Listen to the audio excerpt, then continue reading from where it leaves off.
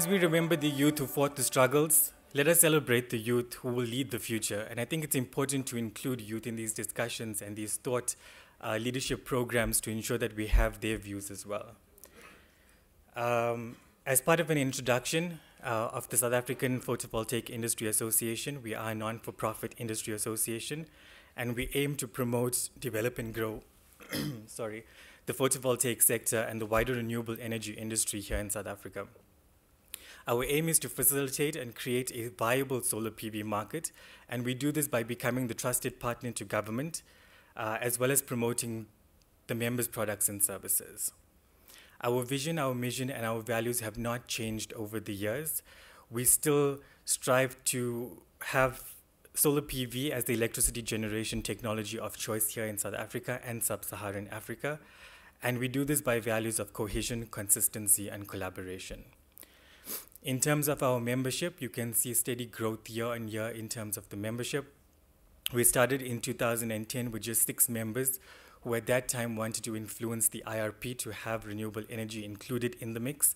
And we've now grown to over 300 members across the value chain of solar PV. Our members collectively have interests in project development, project ownership, EPCs, O&Ms, manufacturing, small-scale embedded generation installation companies, training centers, research and consulting services, as well as the finance sector. Nedbank is a member of SAPVIA. In terms of the presentation today, thank you, Chris, for inviting me, and I've been asked to talk about the needs for standards, and I'm going to talk about solar PV standards specifically, as I know standards would vary depending on the technology of embedded generation that you're talking about. So I'm going to talk about the solar PV standardizations and certifications, and I'll talk about that in a little bit more detail. In terms of the need for safety standards and procedures, I'm going to attempt to demonstrate this in just one slide, and I hope it's going to make the point.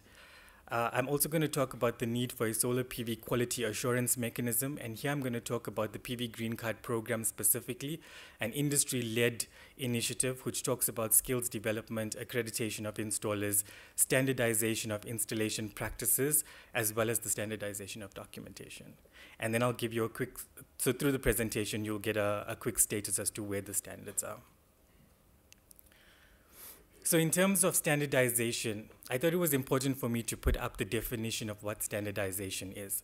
So this is the process of implementing and developing technical standards. And this is the easy part, based on the consensus of different parties and stakeholders. And this is where we tend to have a lot of trouble. We have had solar PV standards in process over the last 7 years, and we've not been able to get consensus with all of the parties and stakeholders.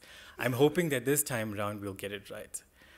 So in our opinion, the areas which require standardization and which we've intervened in as the association is training content. We've received a number of training platforms or institutions who are conducting training on various platforms, and there's no standardization of what this content entails. So we thought we needed to standardize the content, and we did this by providing a national curriculum for solar PV technicians.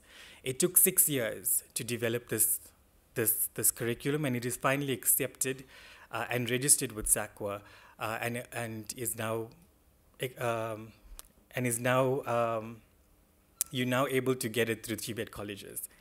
Installation techniques, also another area which needs standardization, and this, as I've said, was a 7-year process to get the SANS 10142-1-2 technical standard of small-scale embedded generation wiring in place.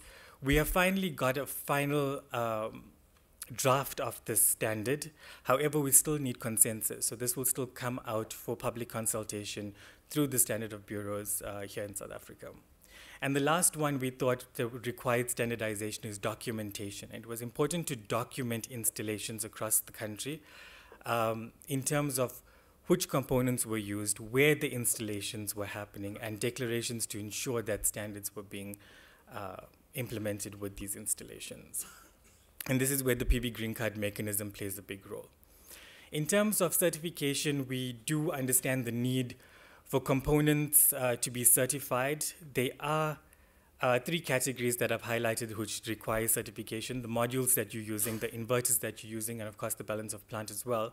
There are international best practices and international testing and certifications available through the IEC standards and the likes. You have centers that are developed specifically to certify these components. The problem with this is that we do not have it here in South Africa, so it becomes costly to have the certification done for these components. And I think we are looking at the CSIR with the development of a new testing station to see how we can get there. The other problem with the certification is that some believe that the IEC testing or certification is not sufficient for a 20-year PPA that this equipment will be going through. So in terms of the installations, I'm happy for once our numbers align. So we do align in terms of quantifying the SSEG market with the CSIR. We do estimate almost more than 400 megawatts of installed capacity and a rough estimation of almost 60,000 installations across South Africa already in place. And we expect this to grow year on year going forward. And this is why quality and safety of installations then become important. So in my presentation, I'm going to declare that we're going to focus more on the under 1 megawatt category of SSEG. I believe within the 1 to 10 category, there is sufficient space within the development of the project to ensure quality on these projects, and IPPs have set standards when they're doing these installations. So when we talk about the need for safety standards and procedures, I'm going to leave this slide up for just a couple of seconds and let it sink in. These are actual installations that we see happening in South Africa. And when we went into a deep dive into why these installations are happening, two key things stood up. One, there's a lack of skills development in the country, and two, there's a lack of standards in the country as to how you do this.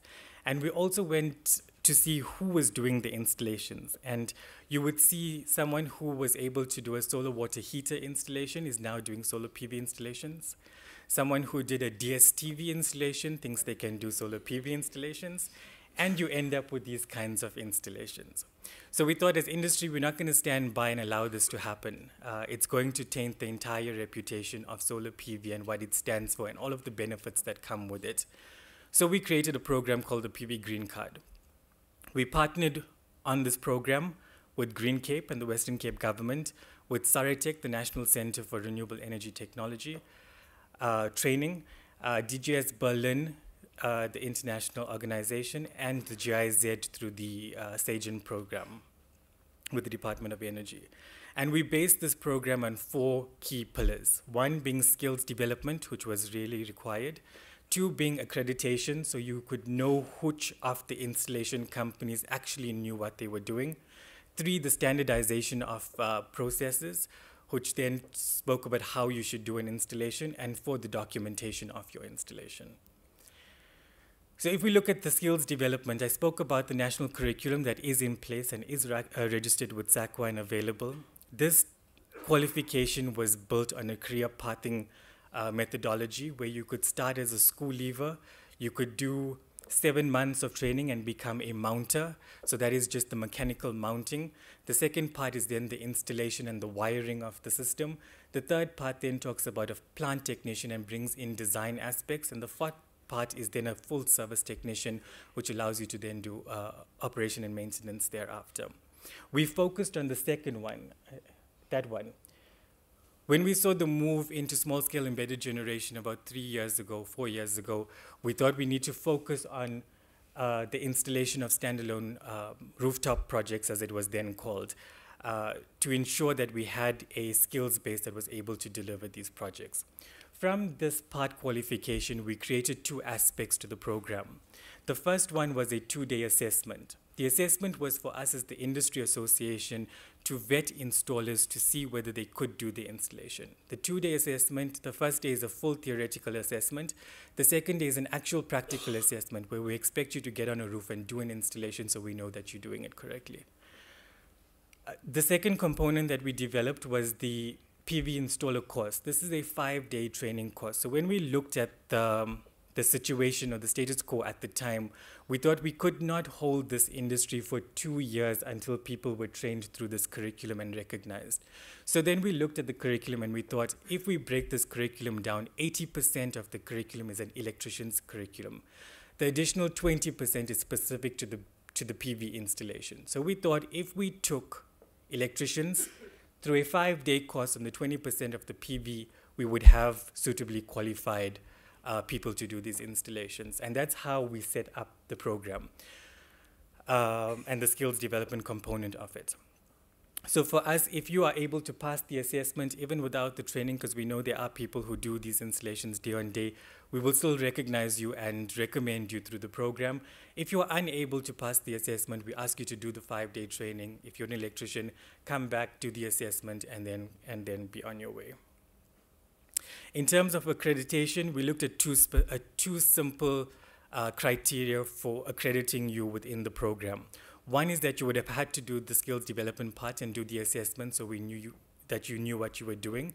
And legally, we thought you had to be registered with the Department of Labor as a registered person to sign off on these installations, as they fall part of the electrical installations and the regulations that govern it. I have put a clause in here. There has been a legal opinion done by Cliff Decker Hofmeyer, giving the sign of powers and telling you exactly what the government or what legislation requires in terms of signing off these installations. And that's why we went with the Department of Labor registered persons. So all you need to do is be registered with the Department of Labor, pass the assessment, and then as an industry association, we put our names behind you to say that you are able to do these installations.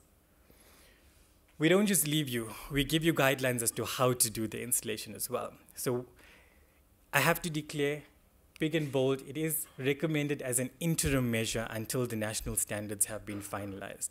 We've put together a set of guidelines as to how to do the installations. These are readily available to the public on our website.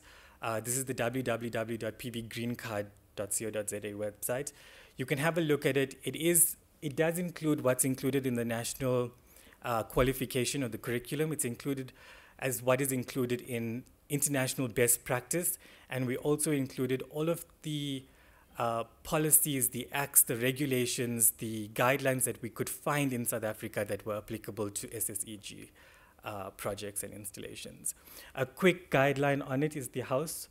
So we showed you the installation on the house, and we have aligned it to the national standards or international standards that we could find to make it quick and easy for someone who knew what they were doing but just wanted to check up. The last part of the program is the documentation. We found it increasingly difficult to quantify the market because no one was documenting these installations. They were ad hoc, they were all over the place. They were not registered with NERSA, they were not registered with the municipalities. No one had a database of where these installations were. And we thought, let's put in an aspect where you could actually document your entire installation and use it for more than just a database, right? So here we ask you to put in details of where your system is, what components were used in the system, what are the warranties associated with those components, and a declaration as to which standards you've used to actually do the installation. And this is a document that we expect you to fill out and hand over to the end consumer, who is then responsible for this installation that you've done in their home. And a big part of this is also consumer education, in terms of if you go to a consumer's home and you do an installation and you put up 2 panels, that consumer still thinks they're not going to have an ESCOM bill. We get calls day on day saying, we had an installation done, 2 solar PV panels. They told us we'll be off the grid. I still have an ESCOM bill. It's just impossible. So we thought, let's also educate the consumer, because they are responsible for this at the end of the day. And this is actually your PV green card, which is then handed over to your customer. In terms of some of the achievements out of the program, to date, we have trained 24 training institutions to offer the training under the skills development portion of the program.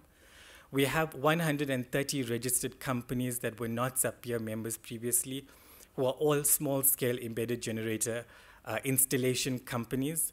We have almost 250 installers being assessed under the program.